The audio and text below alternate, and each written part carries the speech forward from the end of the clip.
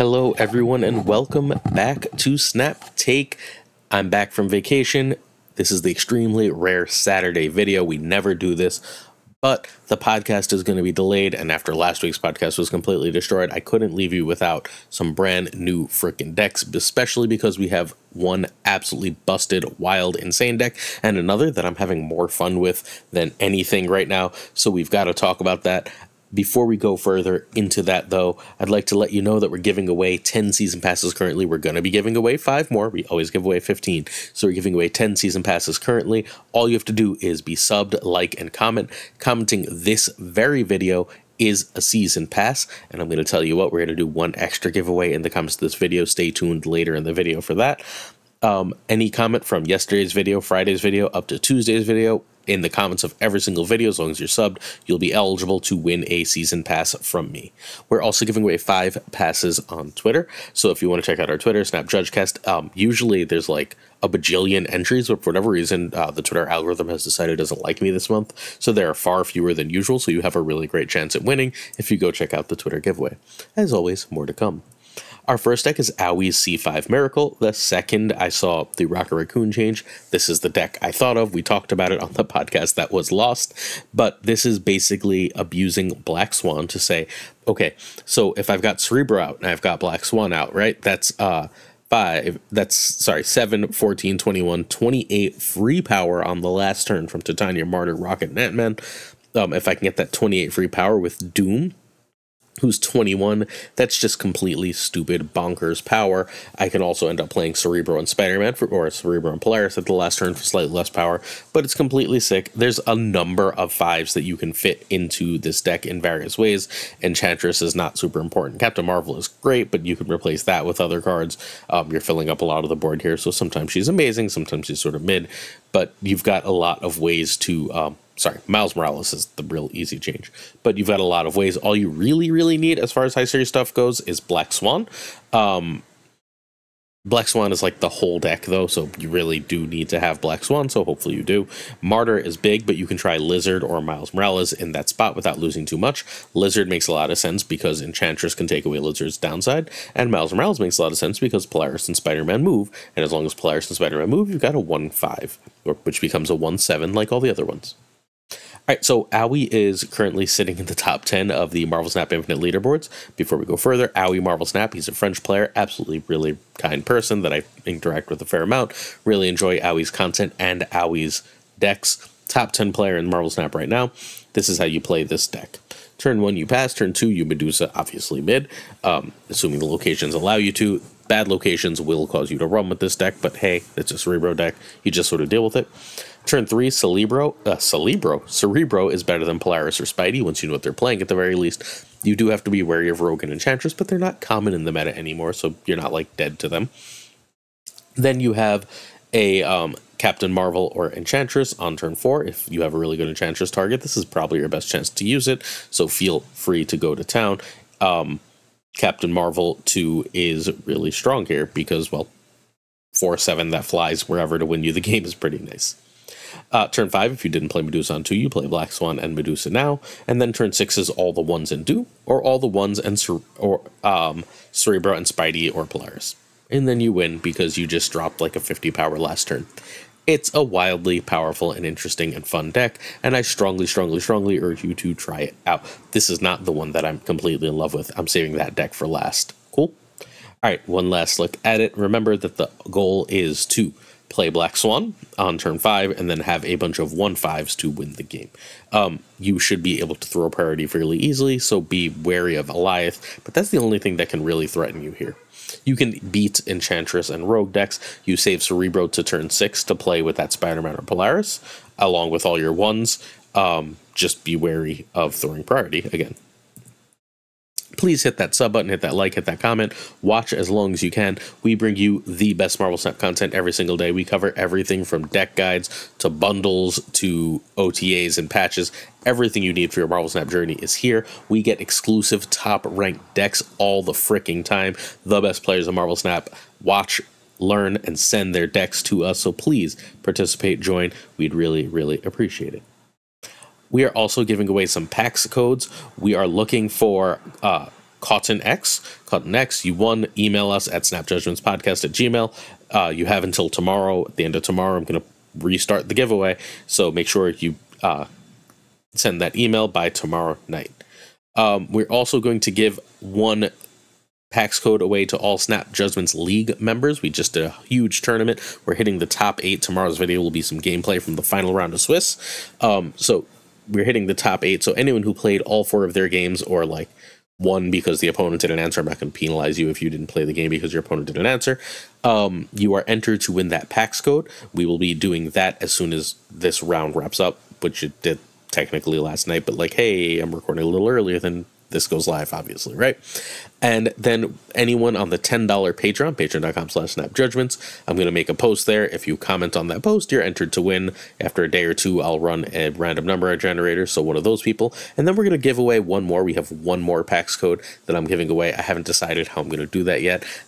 Problem is, I want to give it away like 50 different ways, but it will, by like Monday's video, I'll have a good handle on what the hell I'm doing with that. Cool? All right. Questions of the day. Stefan Ransom asked the best and worst emote along with emote etiquette. So I only like my fancy emotes because I'm a hipster. I like my Iceman, I like my Cyclops, and I like my Cosmo. 2 of those are from Hips, and one of those is just they gave it to us, and I love Cyclops. So those are the only ones I really use, besides the Spider-Man point when we play the same damn card. I'll occasionally give the fist bump. If someone gives the fist bump out of politeness. I never use Ms. Marvel, and I basically mute anyone immediately who does. I think the best emote is probably, it's a toss-up between the Cosmo and the Cyclops. I don't think the Cyclops means anything yet, which is why I kind of like it. It's just kind of eager and silly, and like it makes me smile, and Cosmo is a good dog. Seamus, hey Seamus, asks what deck is easy to pick up and hard to master, and that Phoenix Force deck we talked about yesterday is the ultimate example of this.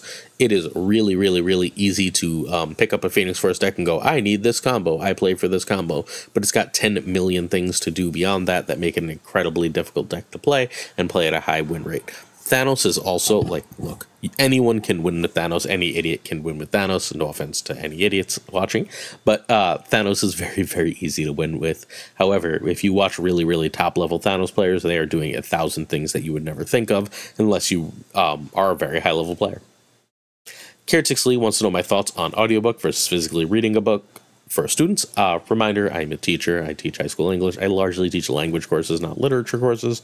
But language courses being like AP Lang, not like I'm teaching English as a language. So I'm teaching rhetoric fundamentally. Physically reading and an audiobook activate different parts of the brain. I generally speaking prefer students to physically read. Any standardized tests mean they're going to have to physically read unless they have special accommodations for otherwise. So I prefer physically reading, but sometimes it's a choice of physically reading or it not getting done, and I'd prefer an audiobook to not getting done. Testing isn't everything. Sometimes it's better to just read and get the content and be able to do the work and improve that way than otherwise. I don't think it's worth a fight, and as far as adults go, do whatever the hell makes you happy. The only reason I care for kids at all is a lot of my courses lead to money for college, and I don't work in a wealthy district, so that money for college can technically be life-changing for a number of kids. So by physically reading, they're training their brain to better physically read on days of major tests, which means they're more likely to score well, which just benefits them and their families. But outside of that, I think fundamentally, I'm not in the habit of gatekeeping such things. Green Goblin wants to know my favorite shirt, specifically my favorite t-shirt, and I have a Kermit the Frog shirt that I love. My go-to karaoke song is The Rainbow Connection. I know, but it is. So I really love the Kermit shirt, largely because whenever I wear it, little kids get really happy. They see Kermit, it's like just a giant, like it's got barely any graphic on it. The shirt is Kermit's face. It makes me very happy to wear, and it makes me very happy the reaction it gets. There's other shirts I like more that are like real life shirts, but that's my favorite like silly graphic tee. If you'd like your question read out in tomorrow's video, please leave one in the comments. Tomorrow's video, again, will be Snap Judgments League gameplay. All right. OwlGod is back in Marvel Snap. Korean player, absolutely brilliant deck builder. Anytime you see Silky Smooth or any similar deck, Lambie made the best version, but OwlGod put the idea in everyone's head by winning major tournaments, playing Move when everyone thought Move was bad and unplayable. Cool. OwlGod left Snap for a while, getting frustrated with card acquisition and the meta, and came back recently and hit Infinite, obviously, very quickly. As a high-ranked player, it's not hard to hit Infinite when you come back because basically you end up farming the crap out of bots. So Owie started out at like 43,000 and ends up around rank 300 with this frickin' deck, which is stellar. I've been playing the crap out of this, and I love it. It's not my favorite deck. That's still the last deck that we'll be getting to. By the way, that second giveaway I said was coming is coming in like 30 frickin' seconds, so just chill. Cool? So we've got Wasp, Sunspot, Kitty, Misty as like this little package. Sunspot and Misty work as a package, and Wasp and Kitty work as a package. Wasp and Kitty work as a Hope Summers package, and Sunspot and Misty work as a power-gaining She-Hulk package. You can gain enough power that way, and along with Cyclops, to basically guarantee yourself a win. This used to run Professor X, but eventually cut Professor X just to be like, I don't need it, I'm just going to put more power down. It's using Cannonball the exact way I told everyone it would be used, by the way. Like, alright. I told people I don't think they should buy Cannonball last week, and now Cannonball's in like a ton of the best decks already. I said eventually it was going to be. I knew Cannonball was going to be great. I thought it was going to be the best card this season. It's not. Hope and Mockingbird are insane, but Cannonball is at least as good as War Machine. The card is excellent. I'm so happy that I wasn't completely wrong. It's good to not feel insane about when you think something's good, right? All right, so youtube.com/OwlGod. Please do me a favor and go hit that sub button. I'm aware the content isn't in everyone here's native language, but OwlGod is OwlGod, pick one, goes by both, is a phenomenal player, really kind person who's always been really nice to me, and is trying to hit 500 subs. Like, this is one of the best players in Marvel Snap. Should be at 500 subs. Go show some love. So in 19 hours, over 3 days, this went 233 and 130 for a 64% win rate, which is huge. Cannonball is the sauce here. I don't think this is remotely the same deck without Cannonball, but you can try Vision. You can try Arrow. I'd probably try Arrow over Vision, but whatever. You can try a big 5. You need Evo and Kitty. Kitty is relatively easy to get. If you've been playing long enough, they just gave you Kitty. She has a Series 4 card, so you can get her. Evo is generally my suggestion for the first Series 5 card to buy with tokens when you have enough, because Evo in and of himself is a deck. Jeff can be Nightcrawler and get Hope Summers, and that's where this giveaway just came up. All you have to do is reply something relating to Hope Summers, and on Monday's video, Sunday's video? It's going to have to be Monday's video, right? Monday's video, I'm going to announce a winner. I'm going to give one more person Hope Summers, because y'all freaking need Hope Summers. This card is too good. You're going to be behind the meta if you don't get it. Buy damn Hope Summers, and I'm going to give away one more of that card. Cool? So all you have to do is mention something regarding Hope Summers. You can literally say something Hope Summers, don't care. You say get Hope Summers, don't care. And I'm going to give somebody who comments one of those Hope Summers at random. Cool? The rest of you buy the card. All right. So from 43,000 to 363. That's completely insane. That's insanely efficient Marvel Snap with like a 0.9 cube rate, playing real players, post-infinite. Just huge. All right, turn 1, Sunspot, Kitty, and Misty. What order you play them in is complicated. If you're trying to get priority to play armor, you'll often play Misty first. If you've got just Kitty and Misty, play Kitty first, then Kitty, Misty. I guess it works the same way at any rate, whether you go Kitty, Misty, or Misty, Kitty. I guess it depends if you have Hulk in hand, right? You can drop Misty and then drop Kitty, and then Misty is going to give Kitty that extra power and pump up your Hulk if you've got that Hulk in hand.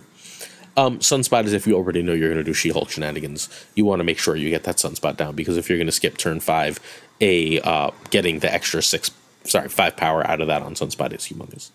Turn 2 is 2 1s or armor, and we already talked about when you would just play Kitty with Misty out.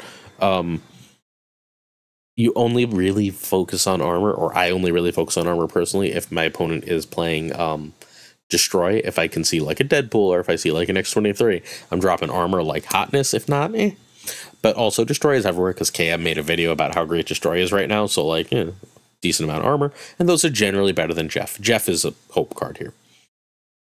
Hope on 3, sometimes you're going to Wasp, so you can play Cyclops and Kitty next, and not lose your Cyclops bonus. But generally speaking, just Hope is better than Cyclops. And turn 4, Cyclops on Hope.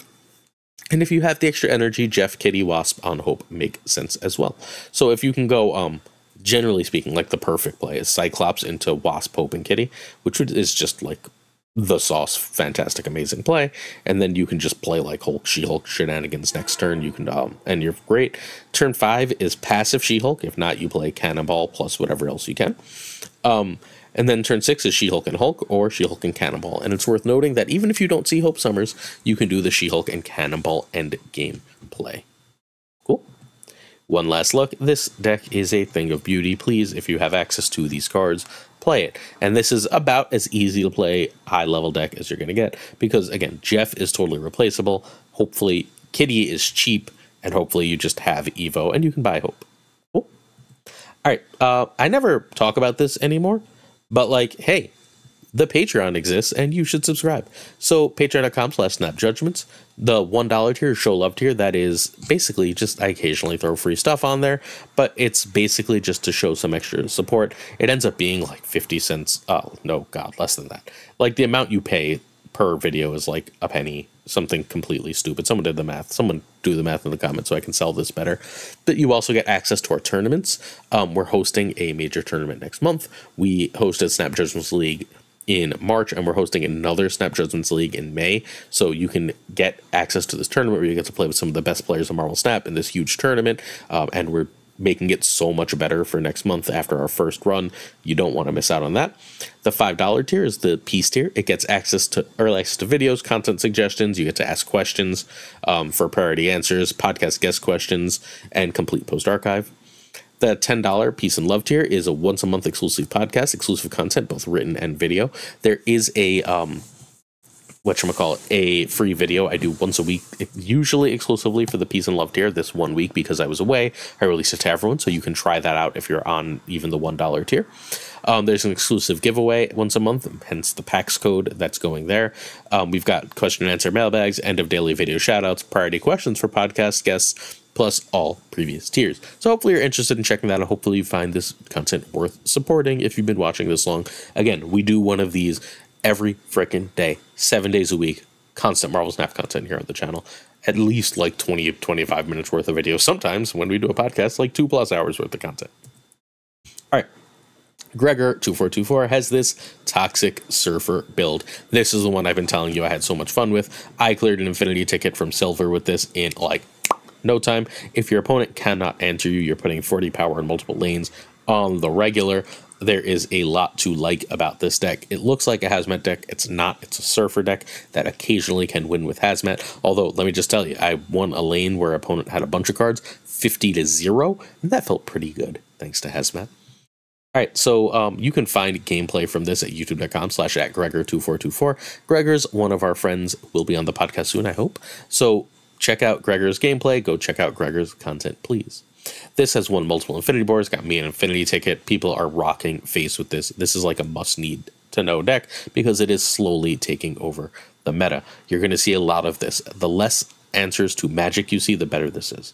Shaw is the only high series card here. Shaw is incredible in this list, but Polaris and Rogue work just fine. Rogue gives you an extra answer to bullshit your opponent does, and Polaris is just a reasonably sized card. All right, so turn 1 and 2 are pass, you do nothing. Turn 3 is Brood, Luke, or Magic. If I know my opponent doesn't have an answer, I just want to get Magic down as soon as possible so I can make better decisions later. And Luke can be countered, and Brood takes up a lot of board space. So I'd really like it to be Magic, but whatever. Turn 4, you can abs on Brood if you think you're stuck playing a regular game. If not, you'll Wong. And if you don't do either of those, then you play Luke, Magic, or Brood. Cool. Turn 5, if you played Magic, you can Mystique on that Wong. If not, just play Sarah. Generally speaking, you would really prefer Sarah. Mystique is not there for the Wong. Mystique is there for the Sarah. Got it? If you played Sarah on 5, you can then go Mystique on Sarah, plus another 2 3s. Surfer, Ironheart, and Luke all make sense, so do the earlier plays. And then you can combo Odin, Hazmat, Absman, Odin, Surfer, Absman on Wong, and just dominate. Ironheart is phenomenal here as just sort of like an extra Surfer, like a mini Surfer here. There's just a lot to like. You put an absolute ton of power in the board. Again, you're putting like 38, 40 power in multiple lanes. I just rolled Infinite decks with this with relative ease. It's really, really strong. It's got a lot to like. It is not hard to play. It's not easy to play, right? This isn't Brain Dead, but it's not hard to play. I strongly urge you to check this deck out. I think you're really, really going to like it.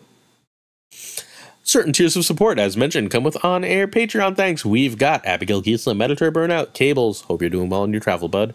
David G. Wingfield, Direwolf, LAB, Fothor Newman, go check him out on YouTube too. Good Dog Gamer, great deck builder player. Inc., Jane Everett, JD McDonaldino, who's back to streaming. Check him out. Caretix Lee, Koi Ray, KCH, Doku, Philip Rakovich, who's got a deck we're featuring soon. Haplo, Kenny Loggins, living in the danger zone. Rob Silverman, Juan Diego Lebed, The Bizza, Jay Bussey, Xforce V, Skippy G, Tommy Nyquist, Black Dahlia, Jessica Campbell, Ryan Wood. Welcome to the club, Ryan Wood. Models, Louis Antunes, my former student. Models is our mod, by the way, in the SJL. Runs everything. Matt H, Mikey Hijinks, NoFlex, Ocularis, Craig Sterry. Welcome to the group, Craig. Pretty Chill. Awesome person. Seamus, we just answered a question from. Spike Jones, told you we'd be back in full force. Two Ties. The Pirate King, Tucker. Monday night, I'm on Tucker's stream talking new season, new cards. The Homie Min. Rito in Disguise on Twitch. You don't want to miss him. And of course, as always, Snap Tactics himself, the Tournament Master, Gunny T. Where the T is not for tournaments, but it damn well should be. Alright, I really enjoyed making this video. I miss doing these. That's kind of the other reason we did them. Tomorrow's video will be Snap Judgments League, like King of Swiss games as best we can. After that, it will be Monday. I think I got some sweet Italian lists. They're doing their still round robin tournament, so I'm going to cover like the lists that are winning in that, assuming that we get them and on time. If not, it'll be a regular video. Tuesday, we've got the giant frickin' new season thing. Somewhere in there, we're going to release a podcast. I don't even know who the guest is, but Roy and I are recording tomorrow a nice quick podcast for you. And you can check us out on Patreon at patreon.com/snapjudgments. If you made it this far, hit that sub, hit that like, hit that comment. Help us grow. We're almost at 10K. We appreciate and love y'all. See you tomorrow for some more Snap Take with Yeti. Peace.